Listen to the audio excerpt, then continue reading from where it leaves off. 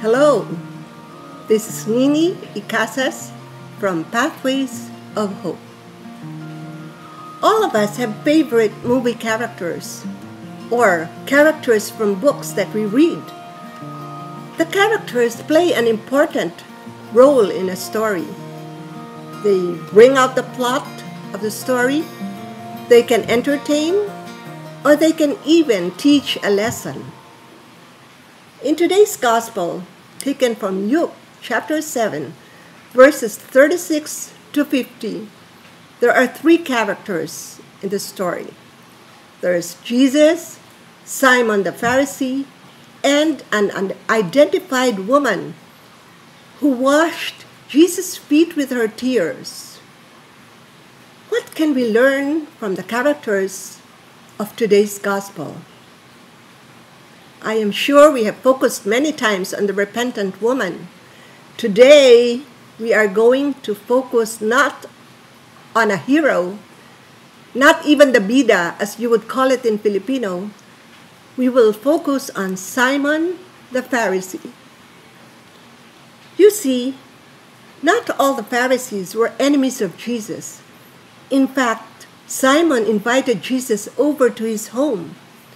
He was probably curious about Jesus, or he could have been a secret admirer of Jesus, or he was trying to catch Jesus say something that could be taken against him.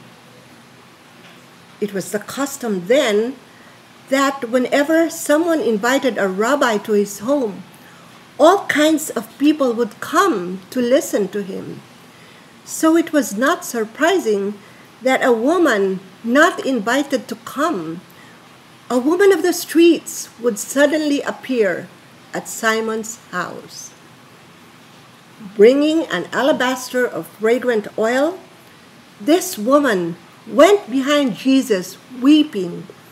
He began to wash his feet with her tears. Then she wiped them with her hair, kissed them, and anointed them with oil. When Simon the Pharisee saw this, he said to himself, "If this man were really a prophet, he would know what sort of woman this is who is touching him. She's a sinner." Jesus said to him in reply, "Simon, I have something to say to you." Can you imagine how surprised Simon must have been? Jesus knew what he was thinking. Simon did not even utter a word, and yet Jesus knew what was going on in his mind and heart.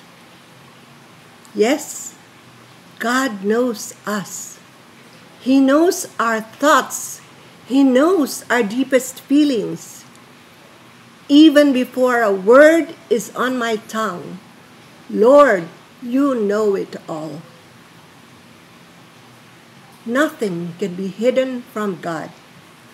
He knows the self-talk that goes on in our minds and hearts. He knows when we are being critical, suspicious, and judgmental of others. He knows when we look down at others because they're not as rich as we are, as intelligent as we are, or not even as holy as we are. He knows what we do for the public to see.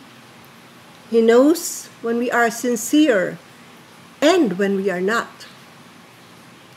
My dear friends, Jesus warns us to guard our thoughts. They turn into actions. He says, above all else, guard your hearts, for everything that you do flows from it.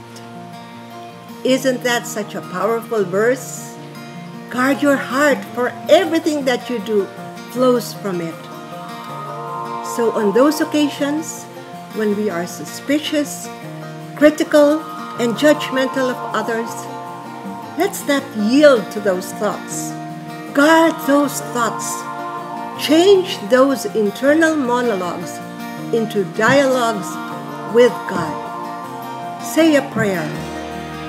Create in me a clean heart, O God, and renew a right spirit within me. If you've been blessed by this video, please like, share, and subscribe to Pathways of Hope. Again, this is Nini Casas. Thank you, and God bless.